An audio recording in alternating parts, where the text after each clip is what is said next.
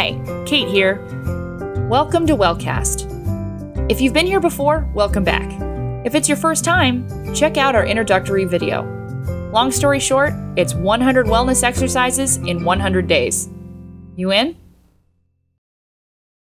Stress isn't a decision, but how you deal with it certainly is. Today, we're going to show you how you can be a master of a stressful situation at work with one effective exercise. According to a poll conducted by CareerBuilder, 50% of workers reported that they feel a great deal of stress on the job. But what causes workplace stress? Are you getting stuck with too much work piling up on your desk? Do you need to have it all done in 5 minutes? Maybe you're getting criticized constantly and never praised. You know, it also happens when your job's too easy and you're just simply not challenged or inspired. Stress comes from all sides. A stressful work environment can have a significant impact on your health. The American Heart Association found that people who reported experiencing job-related stress had blood pressure that tested 10% higher than those who did not experience job stress. The study also found that people who were stressed maintained their high blood pressure even after they got home, while those non-stress participants, well, their blood pressure dropped right when they left the office. The British Medical Journal did a 15-year study on workplace stress, and they found that people who reported being overworked and unable to meet deadlines were twice as likely to get type 2 diabetes than those who felt they were able to meet the deadlines. So, whether you're an AP, HR, or upper management, today's WellCast is for you. There's no way to avoid stress, but you have a choice to react in a healthy way. Stress is a circumstance, but you are a force. There are really only 3 possible reactions to a bad situation: removing yourself from the situation, changing the situation, or accepting the situation. Open your WellCast journal to a blank page and make 3 columns.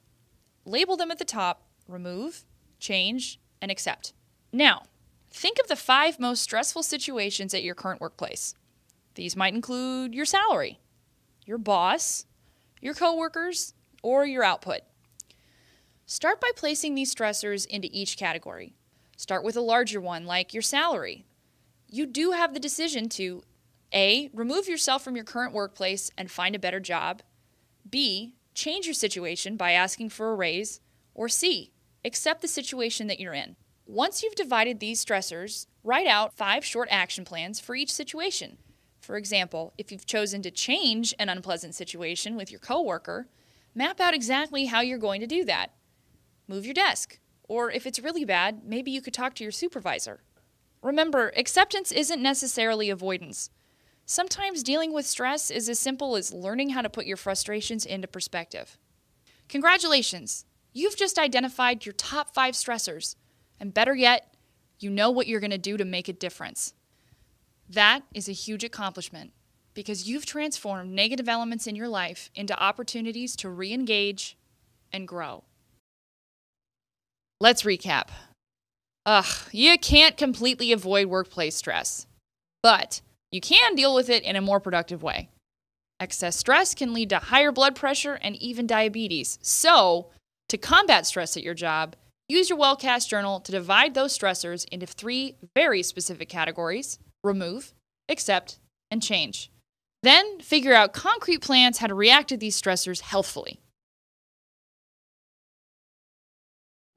Tweet us at WatchWellCast, email us at watchwellcast@gmail.com, or leave a comment down below. We'll see you next time.